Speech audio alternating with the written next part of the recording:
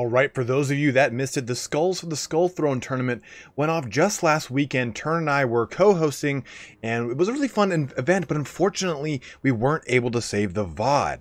So, I have got the replay for the finals, and we're going to go through those together as a team. Right now, we have Flying Taco is playing Norska versus Hadres. It was a best-of-7 finals. That was a real nail biter, so I don't want to ruin it for you guys if you haven't seen it, so I'm not going to divulge who won the tournament, but we're going to go through each and every one of these. I will number them, which game they are in the series, and you can go through the series as you fit. But we're going to go through these armies quite quick, a lot faster than a normal master cast, because again, this has already kind of been on the channel, and I want to just jump right into it pretty quickly.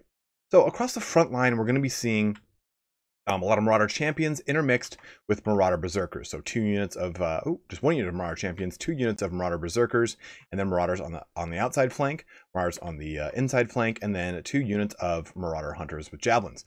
Now, typically you take Marauder Hunters with Javelins over the throwing axes here. They do have a slight increase, or I'm sorry, quite a substantial increase of the range, 90 versus the 70 of a throwing axe, with a nice anti-large bonus indeed. Now, in addition to that, you're going to see a nice backline of Spearmen, which are going to go great against the Lizardmen army, and some Skin Wolves. These guys are going to be really good here. A nice quick little treat here too. We also have a Frostworm, which does have its Frostbite ability. For those of you guys who are brand new to the game, which I don't think is many of you if you're watching this level of cast, this reduces the speed of anything that it hits by 36%, which is quite nice of an ability as well. It has this Frost Breath and as well the Chilling Aura, which reduces the speed of everything in a 40-meter radius around it. Lastly, for the leadership of our Norskin army here, we have Wulfric the Wanderer, the great challenger of every single thing known to man. And he has his abilities, of course, the Hunter of Champions, reduces speed, armor, and melee defense, as well as Fight or Die. And of course, he also has his Rage ability built into him as he is a Norskin. He is on his lovely little War Mammoth here, so that's going to be pretty awesome. And lastly, we have a Shaman Sorcerer Medal. The Scroll of Shielding is very popular for any of the competitive picks, because you do get a nice bonus of 22% damage resistance, so that you can negate any of the heavier alpha strikes that you would typically see against a Shaman, or a caster for that matter. Also a Scroll of Power. Glittering Robe is one of the abilities, gives a nice armor buff. Plague of Rust, an armor debuff. And then lastly, Searing Doom. I'm actually going to go ahead and zoom on over to our Lizardmen army. Now, this is a nice, good, long front line here. We've got Skin Cohort, then 2 stars here with shields, and another unit of Skin Cohorts. In the very back, we're going to see 2 more units of Skin Cohorts. Then we can see the Umbral Tide, which is the Regiment Renown version of, that's Wulfric the Wanderer, of the Salamander Hunting Pack. Now, these guys here, they are a little bit different than your normal Salamander Hunting Pack. They do have Perfect Vigor as well as Stock. So you won't see them until they're upon you, and then they're going to be unleashing payloads of damage. Their missile damage is a little bit faster because it's a slight increase in the reload time, 8.4 versus the 11 that its standard is. Skink Priests of Beasts, so we're going to access to Transformation of Cadon as well as Flock of Doom. And lastly, on both flanks, we're going to see a unit of Feral Cold Ones and a unit of Feral Horned Ones. Horned Ones over there. And then over here, we're going to see T-Pox Raiders. There we are. This is the new Regiment Renown version of the Cold One Spear Riders. They have Immunopsychology as well as Vanguard deployment. And then lastly, the Red Crested Skink Chief is the chief for this army. Of course, the best thing about the Red Crested Skink is that badass Warrior's Crest, 44 melee attack, 27 melee defense. Really makes for a lord that can contend with a lot of the heavier hitting assassin type lords out there, like Sun Eater and the such. This fight is underway. We're going to see some fun action here. Remember, this is game 1 of the Skulls for Skull Throne tournament. This is the finals, the best of 7 against Flying Taco here on the left, versus Hadres here on the right. Now we can see here some quick play that Hadres is pulling. He's doing some flanking action with this, coming around to this side. We also see some more flanking action with this Feral Cold One and these Horned Ones. Horned Ones did get a slight increase in the last patch here, though. I think about 300, 400 points. They were able to be fielded in quite a large quantity, and I think that Creative Assembly was trying to curb that. But unfortunately, that Skin Priest is in the Hurt Locker here. You have that Frostworm diving headlong into that bad boy. He's just knocking that Pterodon around, telling him, I hate pigeons, get the hell out of here. Pterodon's going to, the Transformation of Cadon is dropping down, getting a Mana Core onto the field as fast as possible. This is a good play that Mana Core is going to help try and tie up that Frostworm as much as possible. A good rear charge here in with the flank of the Feral Cold Ones and the Horned Ones. We're gonna see those Skin Wolves coming in here to try and relieve their bros, and we're gonna see that same action. jumping jumping all the way over here, mirrored on that other end. But that Mana Core is really doing some serious damage. You can see the Umbral Tide is chunking health away from that Frostworm, and we're only a minute and a half into this engagement here, guys. You can really see that Umbral Tide doing a ton of damage. Got a good charge in from both the Feral Cold Ones and the Teapot Raiders, jumping all the way in. You got plenty of Raptors jumping all over the place. Chris Pratt can't do shit against this many Raptors, and that Frostworm has been shut down early in the game.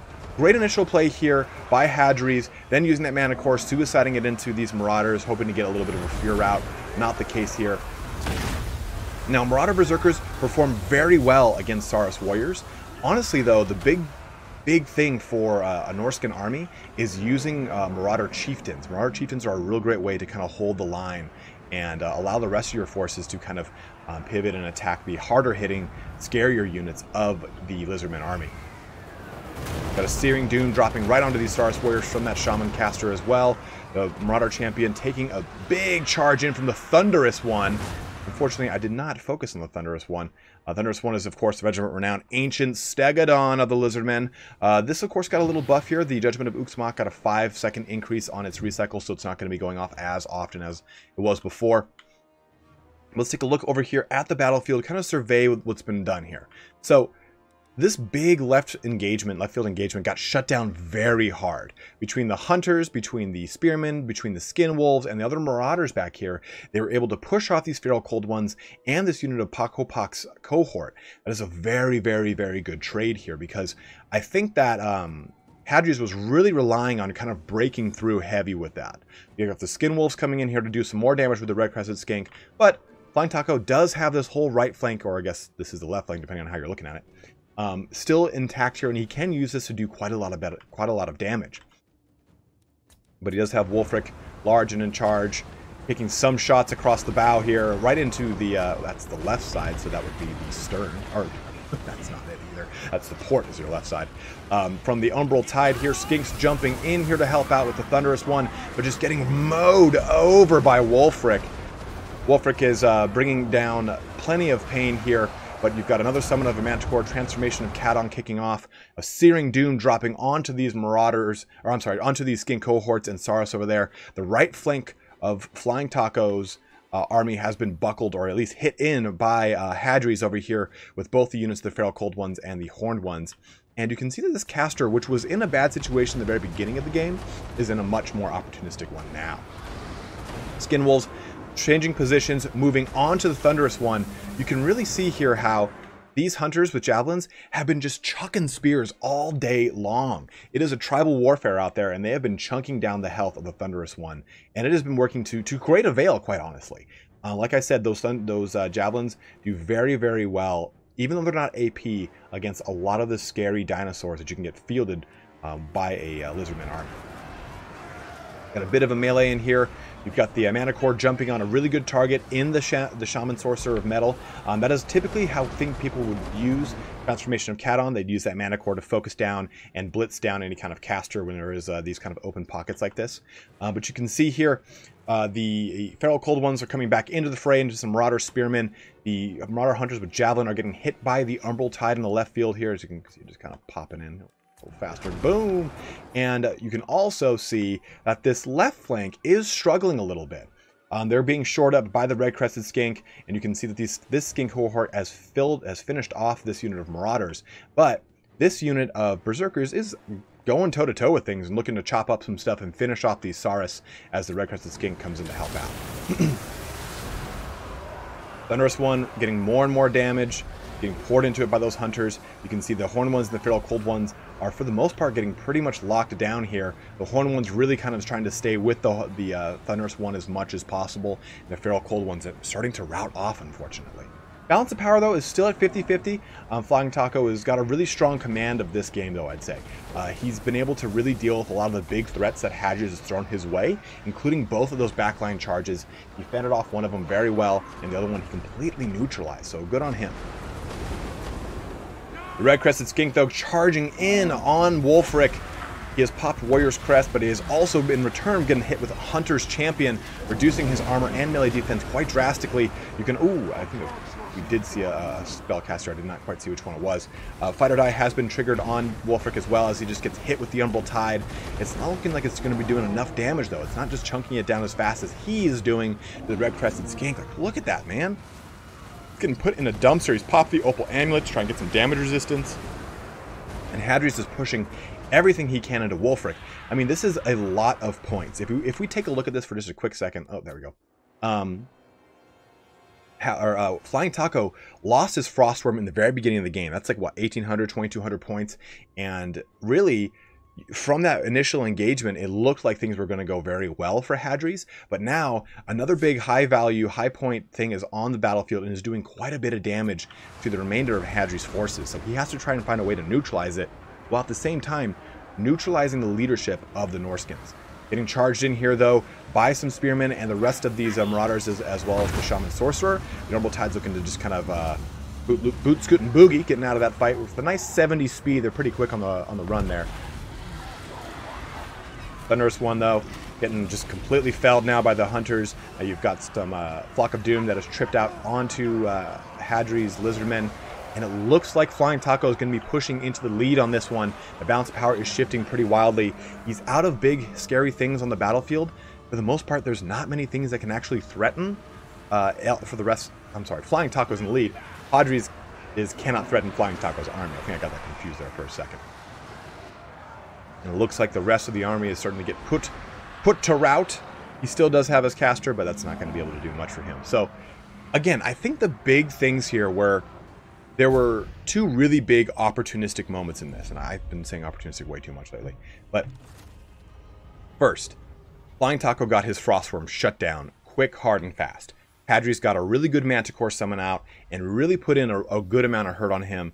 And again, that's a huge amount of points done for. If you look at this army, it's not even an elite, strong, durable army. I mean, this is mainly Marauders. He's relying on stuff like Wulfric and the Frostworm to do a lot of the heavy lifting, as well as the Hunters with Javelins, Skinwolves, and Spearmen do a lot of the counter charges on the bigger creatures. So I think that Hadres shutting down the Frostworm was a major force multiplier for him. But then at the same time, Flying Taco shutting down 2 units, the Pox cohort, as well as 1 unit of Feral Cold Ones, and then really kind of putting the Red Crested Skink to flight, really, I think, helped keep the momentum in the favor of Flying Taco, because then the other flank, which was the other Horned one, where are you? Right there, Horned Ones and Feral Cold Ones weren't able to really kind of meet up with their flanking brothers to push the advantage. And I think that's what really pushed it in the long run for Flying Taco. I think they both had really strong armies here, and they both had answers for one another's deployment. I just think that Hadres got a lot of really good engagements, or I'm sorry, Flying Taco got a lot of really good counter engagements to Hadres' charges in the backline. That really ultimately won it for him. That, and he did a really good job of protecting his Marauder Hunters. He kept them staggered, allowed them to overlapping fire onto one another. So when that backline was breached, he had the other two fire into the Horned Ones, into the Pox, into the Feral Cold Ones, ultimately keeping his backline a lot more secure. But we got a lot more games here to cover for the finals of the Skulls for Skulls Throne tournament, guys. So stay tuned. We'll see in those. We're going to see those drop on the channel gradually throughout the rest of the week. But as always, have a good one and take care.